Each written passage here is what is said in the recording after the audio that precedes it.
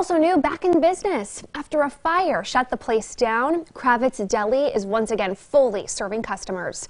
First News Weekend morning anchor Samantha Bender is live at opening day from one of the Valley's favorite restaurants. Sam.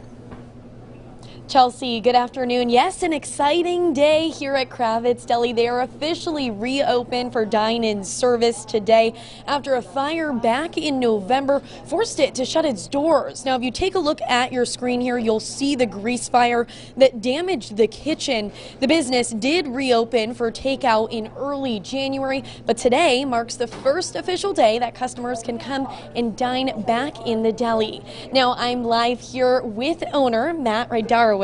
Matt, I've been having a fun morning talking to customers who are excited to finally be back here. How excited are you to finally see your customers again? I'm very excited. I mean, we had 3 of our regulars that come every single day already here, so that's good to see. And then a bunch of people I remember from, that used to come once a week. Now, although there wasn't severe damage from the kitchen fire, you guys did take the opportunity to spend a couple of months making some repairs and improvements. Walk me through some of those. So it actually was very severe.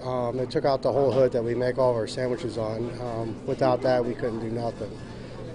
But we've improved that. We moved it from like a 5-foot to an 8-foot to be able to add the fries and have more flat top area to cook on. We did a lot of work in the kitchen behind the dishwasher, put on new stainless steel and new sinks and stuff like that for the chef. But that's about it. Painted everything and stayed a little busy, cleaned up a lot of stuff. All right, Matt, thank you. And they also have an exciting new menu item. Customers can now purchase French fries. Kravitz Deli is open until 6 p.m. today. Hear from some loyal customers coming up tonight at 5 and 6. Live in Liberty, Samantha Bender, WKBN 27, First News.